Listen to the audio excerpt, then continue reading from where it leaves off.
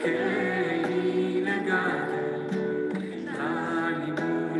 like we're in a Kumzitz of Hashem.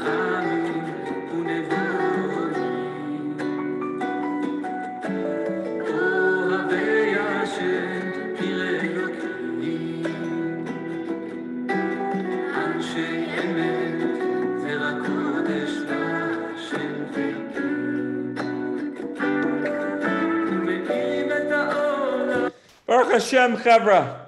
We are back. We are ready. We are firing it up. I stop the music at the worst times every single night. But that's the fun of it, the suspense. I'll send the link in the description afterwards. Wow. 2 days until Shabbos Kodesh. 91 until Purim. Started the countdown at 105. 2 weeks have gone by. Time is flying. And what's better than the present? Mamash, we're together, we're growing together, we're learning together, and it's just beautiful to see you guys every single night. And you guys just give me the deepest joy. Just seeing you guys, oh, what a bracha, what a bracha, what a bracha. Thank you, Hashem. Tefillah b'shem Kol Yisrael, for all the people that need a refuah, physically, mentally, spiritually, any area.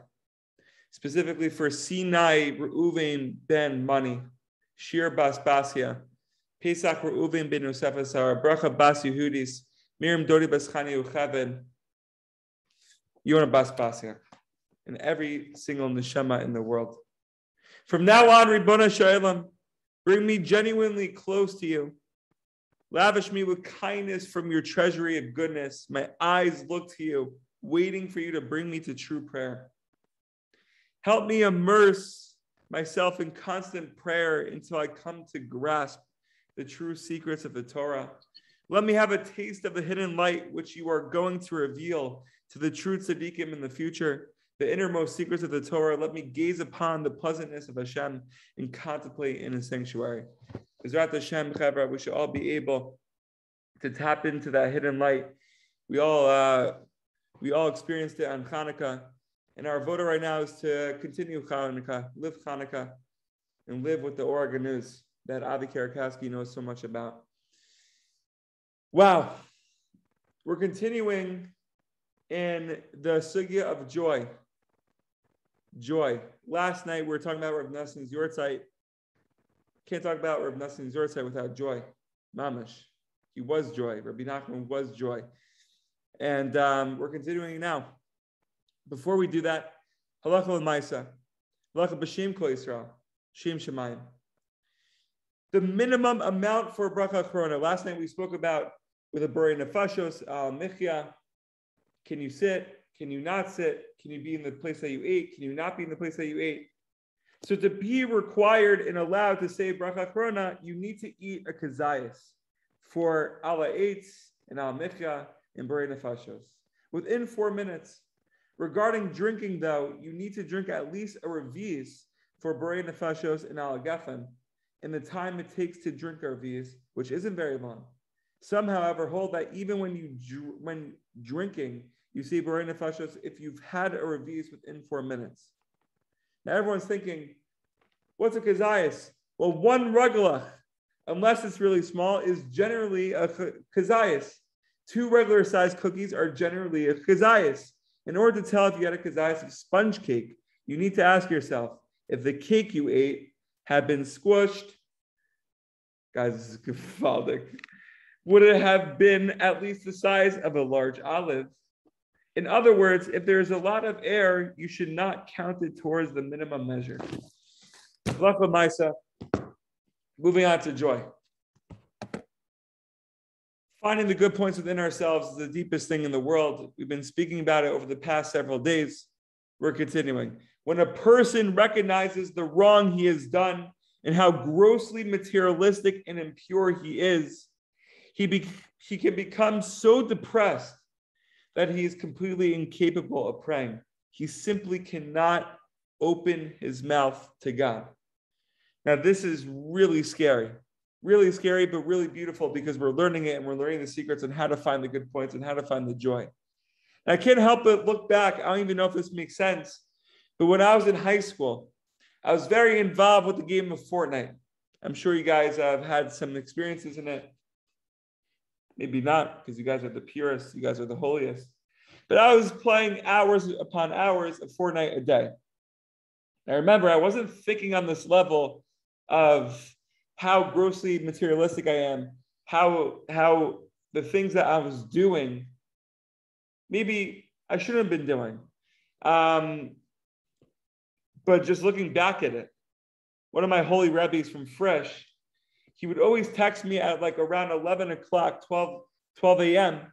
for a Mariv, right? He would say, he would drive past my house, say, come outside. I was like in my pajamas, mamash in my pajamas, playing Fortnite. He'd say, come out, 5 minutes, just come, 5 minutes of your time, right? So I come out, I do the Mariv. I do the 5-minute Mariv. I think we'll get into this later. But from all the hours that I've spent on Fortnite, I could have just focused on that Fortnite. But a little bit is good. That one good point, that 5-minute Mariv is the whole world. But imagine if I was just focusing on the 6 to 8 hours I was playing Fortnite and say, you know what? I'm so involved in this that I'm not going to go to Mariv. I'm not going to go for those 5 minutes. Or even if I do go for those 5 minutes, I'm going to look at the past and say I played Fortnite for 8 hours. But what about those 5 minutes? If we focus on those 5 minutes a little bit, it's also good. Then we'll be able to open our mouths to God and say, give me 6 minutes. We're continuing. This is because of the deep sorrow and heaviness that overcome him when he sees his overwhelming distance from God. When playing Fortnite, I know we're all Hasidic masters here, or you guys, right? You can find the deepest secrets within the game of Fortnite. That's how holy you guys are. But Jack Stebner in 12th grade, I don't think he was had the eyes of the deepest secrets of the Fortnite, the building, whether that's holy. No. But maybe while Jack was playing Fortnite, he didn't feel so connected. He felt distanced. And when his Rebbe asked him to go to Marv, he said, how can I even go to Marv? How can I even begin to enter a shul when I'm not wearing the proper clothing? However, it's a new perspective, a beautiful perspective. But finding your good points according to Rav Nachman can give you new life. Give you new life. In just 1 second, you could breathe. Right? We gave the example last night. Even if you know you have done wrong and caused damage and that you are far from God, you must search until you find the good that is still inside you. This will give you new life and make you truly happy.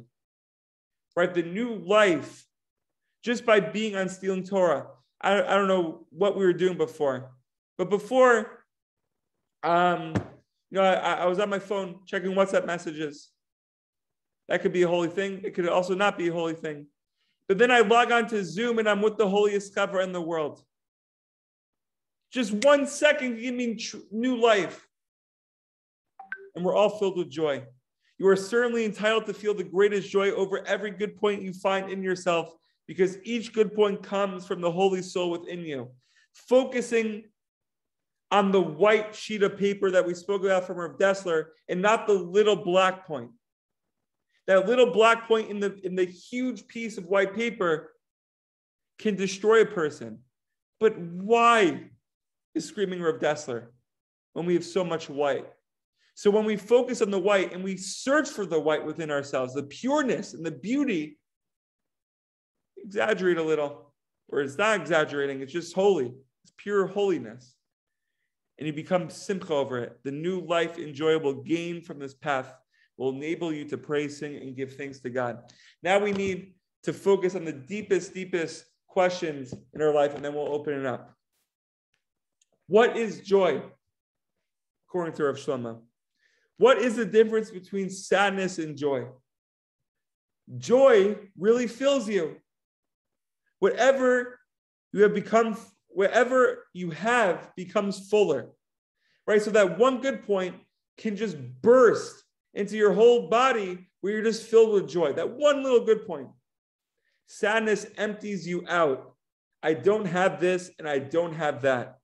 So even what you have, you don't have. Chevra, this is the deepest line in the world. I'll say it again. Sadness empties you out. I don't have this. I don't have that. So even what you have, you don't have. Chevra, Be'ezrat Hashem, we should find that Lekutei Teffilot within ourselves, and we'll not be filled with joy. Questions, comments, please feel free.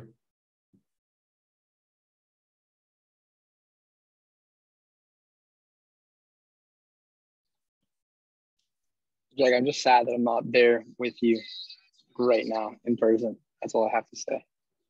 But you're on For those of you who don't know, Zoom. I was supposed to be in Israel on Monday, and I would be with Jack right now, but I'm not. But it's okay. Those are the shows in the future. Oh, the gates will open soon, physically. The gates will open soon. Kalali, I miss you, dude. I really do. So happy you're on, man. I'd just like to wish a public happy birthday to Kara. Woo! Kira! I miss you. Kira, Amen. Are you in Mezhebush? Oh, you recognized it. Are you in Mezhebush? Are you in Baal Shem Tov Shmuel? How did you know? Look it up. Brother. What a crazy guy. Wow. Chavra, strong stuff. Strong stuff. Is it like a birthday week, Kara? It's yeah, I guess some of the Chavra, it's a week. It's a week. It's fully a week. I mean, you said the day after the exam, or the day, or just after the exam was your birthday. I know it's really weird. Is that I know I said it. People like someone else also messaged me like today. They somehow knew that. I didn't tell that to anyone else though, that it was moved up this week. Everyone's tapped in. But I wanted to say though about the idea though. I was speaking about this with Nita yesterday. A small concept from this Rebbe over here. One of the lesser known Rebbes. Oh, it's in the show. You can't see it. Reb Harold Kushner. This book, When All You've Ever Wanted Isn't Enough. But one of the chapter names is called Feeling No Pain, Feeling No Joy. So you mentioned there like the idea, like the kind of that balance of joy versus pain, and what true joy is, what true pain is. But one of the biggest ideas that I was speaking about, we were having Chavrutan yesterday, that he discussed in that book, is the idea of like the more you become an avoider of pain, like the more you allow yourself to hide from the pain and figure out different tactics to remove it from your life, even if it's true negative. Like some things are just negative. It's like painful. You don't want to do that. You want to make sure, but whatever, the more you become a person that's less capable of feeling pain, the less capable you are of feeling joy at the same time. It's like, I mean, we kind of know that there's a lot of balances in our life that are like that, with like, you take one thing and you end up removing another as well. But it's just something that, it's a very positive, like what you were saying, it actually just kind of can make you more happy. It's like the goal isn't to, just live like a unaware, blissful life. It's to experience true emotion. And if you're someone that experiences true emotion, you really experience both ends of the spectrum, and you enjoy it, because there's one God. It's all one. Nitai just keeps saying it. Everything is just the one God. Something else. You know, it's so crazy, Kira. You just revealed the deepest secret in Mezhebush, that Rav Nachman, all of his teachings were from his experiences, right? So Rav Nachman himself went through the deepest struggles in the world that we don't even know about, that we can't even grasp, and yet he talks about joy, and the deepest joy. I think that's like the most beautiful thing that you said. Like, you got to go through the struggles of life. You got to be aware. You got to be tapped in. But how are we responding? So deep. Anyone else have questions, comments? Oh, Reb Dani, Rameshla, Shoshi, Aiden.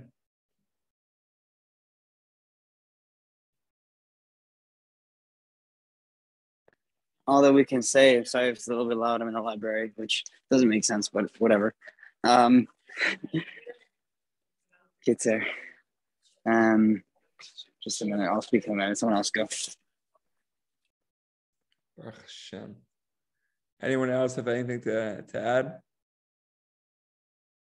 I think Moshe will have to add his comment in the Stealing Torah comments. Comments. I'm here now. Okay, good.